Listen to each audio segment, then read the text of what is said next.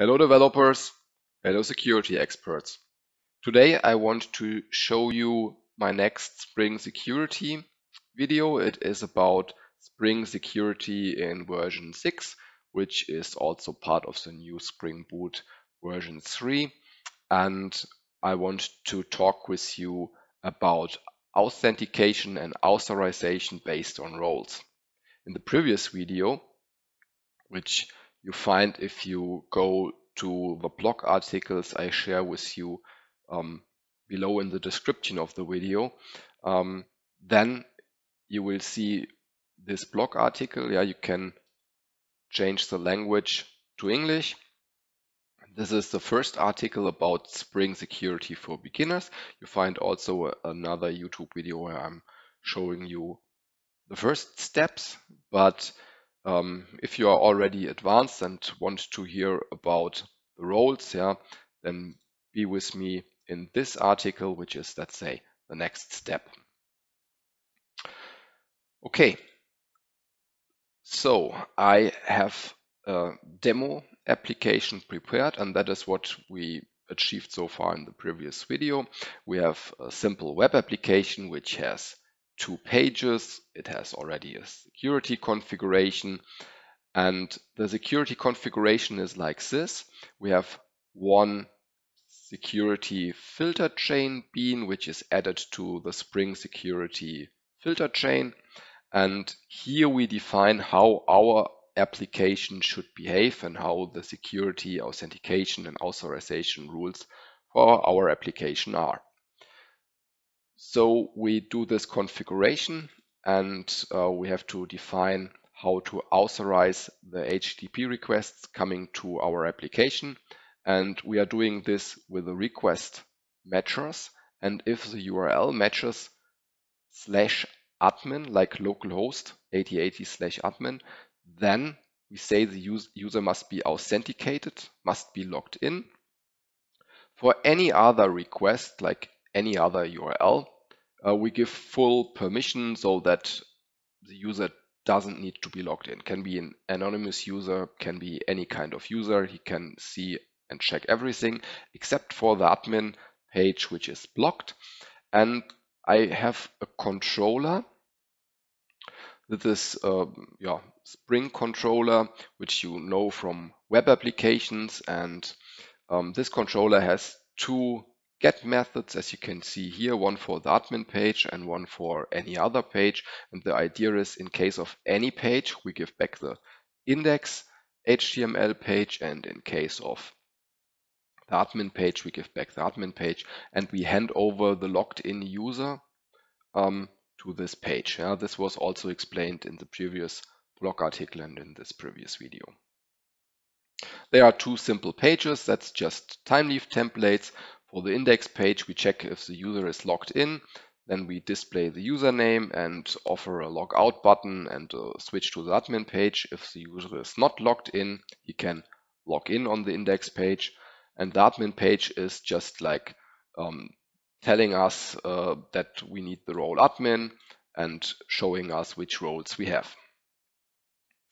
Okay, the Gradle configuration for this project is also pretty simple. It's Spring Boot 3.0.2, as you can see here. So it's current Spring Boot version, and we have Java in action in version 17, and then we have, of course, the Spring Boot Starter security dependency. That is the main reason for this video, of course, so we must have it. And we have, for web applications, Spring Boot Starter Web. For the HTML templates, I'm using Timeleaf HTML template engine, so that's why we need also Timeleaf. And the other 2 dependencies are for quicker restarts whenever I change code, and for testing, and testing is today not the topic. Yeah, so we can go back to our security configuration now, and we see that I have also the default login activated. And for the logout, we have some special configuration. If the logout was successful, I want the user always to be back on the index page where he can re-log in. Yeah. So that is so far our security configuration, if I start the application, then there will be a default user, because so far we didn't define any users, and that is what we want to do next in this video. But let's check it first with the default behavior. The default is that you have always one user. As soon as you add string security, your application is secured. You can see the password in the console, and then I can go to the browser, call localhost port 8080, then we will see the index page. Oh, I'm still logged in from a previous session. So let me log out first. Yeah, so we see the application. I log in and I can use the default username user and the password. So I sign in. And now you see I'm logged in as user. I can also switch to the admin page, and that is the issue what we have right now here. The admin page expects us to have the role admin, but we are logged in as user and our default user has no roles. Yeah, so that is the issue. Let's now create our own users and give them roles. Yeah. So therefore we go to the Spring Security configuration and we create a bean for that, and that is the user details service. That shall be our users. What we have to give back here is some kind of user store, and I go for an in-memory user store. So we use the in-memory user details manager to manage the users of our application. And so far it has no users, so let's create and define the users. I do this right now also in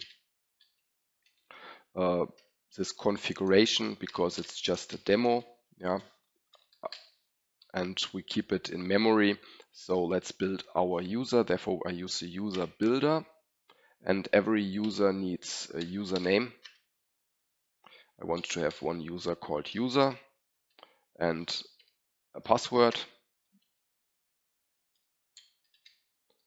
And beside the password, we have to define the roles. If we wouldn't define the roles right now, even if we are not using them in the first step, we would get a runtime error. So we define the role user for the user with the name user, and we have to build this user since this was a user builder. Then I can add this user to my in-memory user details manager. I want to have one more user, so let's quickly copy this piece of code. And my second user shall be called admin with the name admin. And the password top. Now let me change the password to secret1, and here we have top. The admin needs to be also added to the in-memory user details manager, and the admin needs one more role for later, so that shall be the role admin. If I would start it now, I would get another issue because it's not allowed to have the passwords not encrypted. Yeah, so Spring expects the user with encrypted passwords, and those passwords are not encrypted. So we need something for the encoding of the passwords, for the encryption. Yeah, so we make another bean password encoder.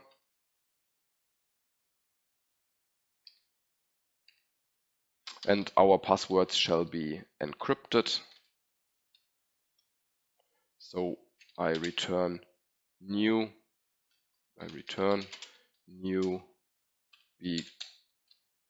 bcrypt password encoder. Comes with a Spring framework. So if we have this as a bean, we can use it here to encode our passwords, and then we are good to go.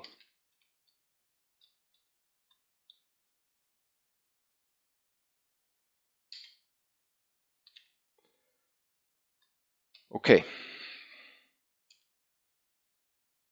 That's it. Now we have a user details service which contains two different users which have different sets of roles, and they are stored in memory and their passwords are encrypted, and there are more options. Let's check this user details service by opening the type hierarchy. And here we see that user details manager extends user details service. And as user details manager, as we are using the in-memory user details manager to just store the users in memory, but there's also the option to store them in a relational database, because we have here the JDBC user details manager. That is something what you probably have in your world if you have stored the users in a database and then the passwords are encrypted in the database. That's why we need also the encoder to read the passwords and check if everything is working.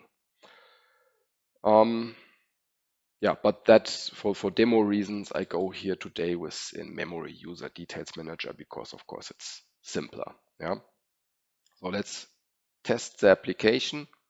I log out first.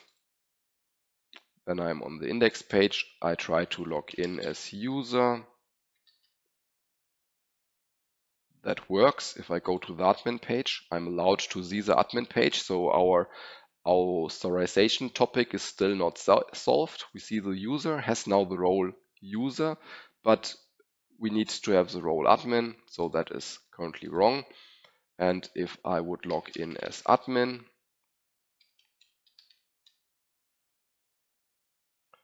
then I'm allowed again to see the page. I have also the role admin, but since the user was also allowed to see this page, that is a problem. So how can we deal with roles? Therefore, we go back to the security configuration and we have to adapt this part here.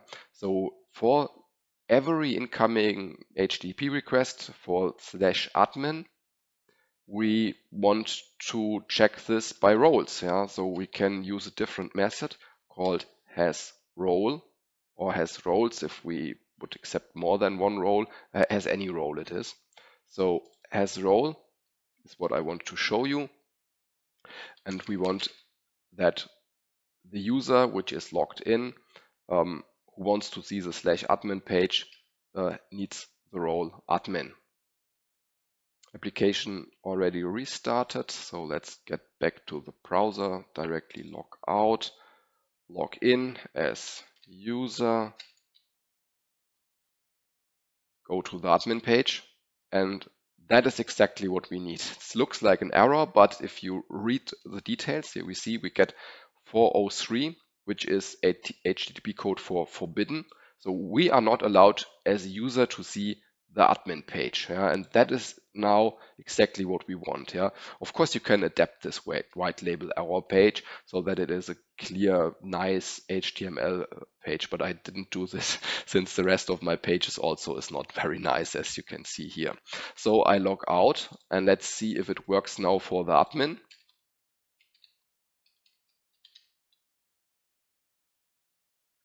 Go to the admin page, and here you see now it's still working, but it was not working for the user. So now we have the check for the roles of the logged in admin user. Since the admin user has the role admin, he is allowed to go to the page which is /admin, and that's why we see exactly this. And that is how in Spring Security the authentication authorization based on roles works. We can define it really in our security filter chain. We can define which HTTP request path needs which role, or if we just need the authentication as we have seen before, or if we give free access to anything.